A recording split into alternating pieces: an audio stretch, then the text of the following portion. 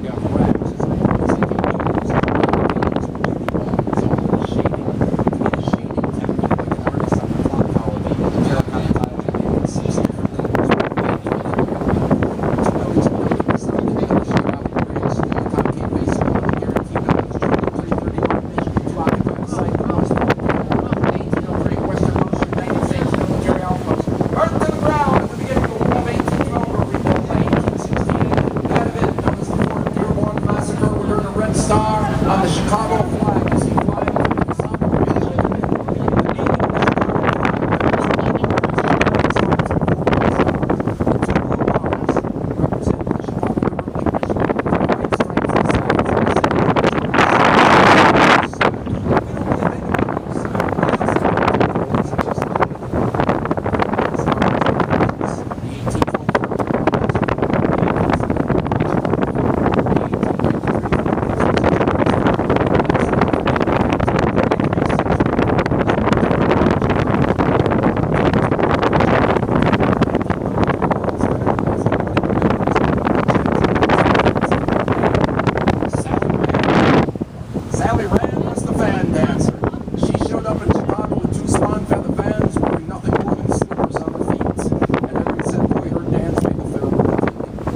Some people were disturbed by Sally's dance. They took a recording of the Chicago Judge to the case out, commented as well.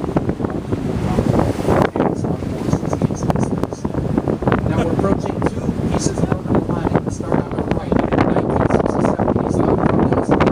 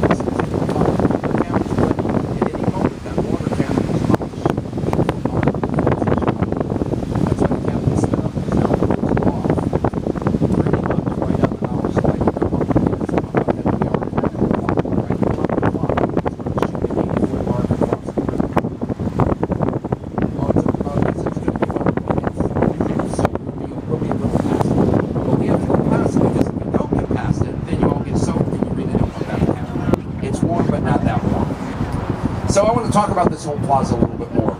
Urban planners finally started to get it. Yeah, you have cars in the back. You have all this access from the hotel around the beautiful Centennial Fountain, which, by the way, was designed by these founders' friends and people on to commemorate the group that was there in the Chicago Mission District. And then you have a few more residential buildings, but you have public access. The fountain's going off.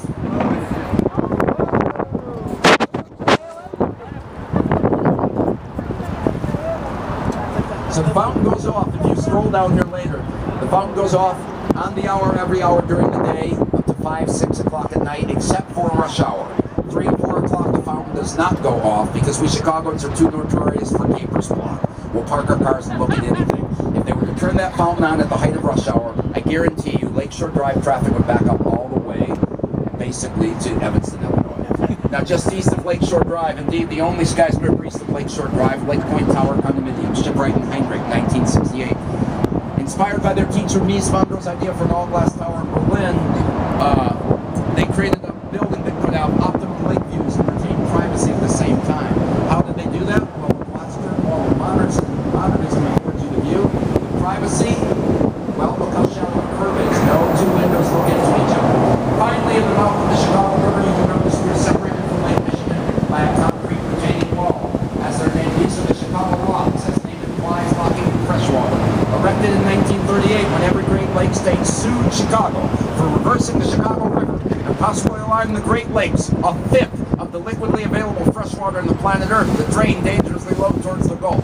So boom, the result of the court case, we put in the locks and we monitor in barrels per day how much water can escape. It was a problem, so we fixed it because we're Chicagoans and that's what we do. And never was that Chicago attitude more evident than after that great Chicago fire, which mythopoetically speaking is still determining our character today. Imagine the day after the fire, a third of the city gone, 100,000 homeless, but the builders don't wait. They walk out of midst of devastation for a sign of hope.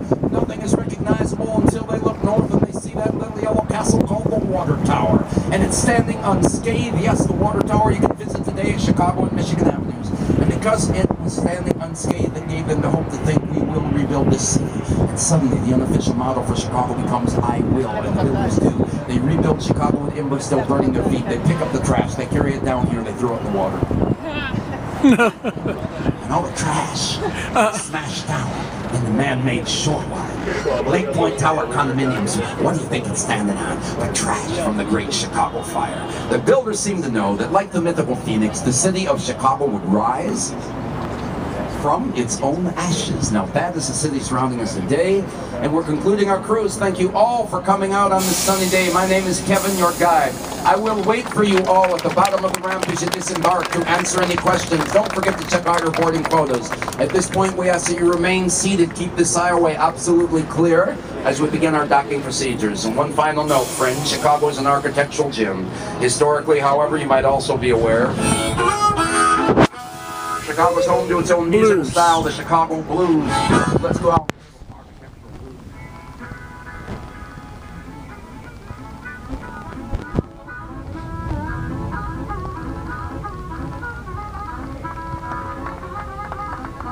Well, I'm going to Chicago, said, baby, don't you wanna go?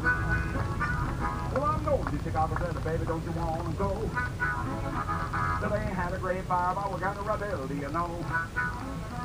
Well, they got a river, but the river, she runs uphill. I said, Chicago River, but the river, she runs uphill on the right. Well, let's go to the city where the motto is, I will, and I will.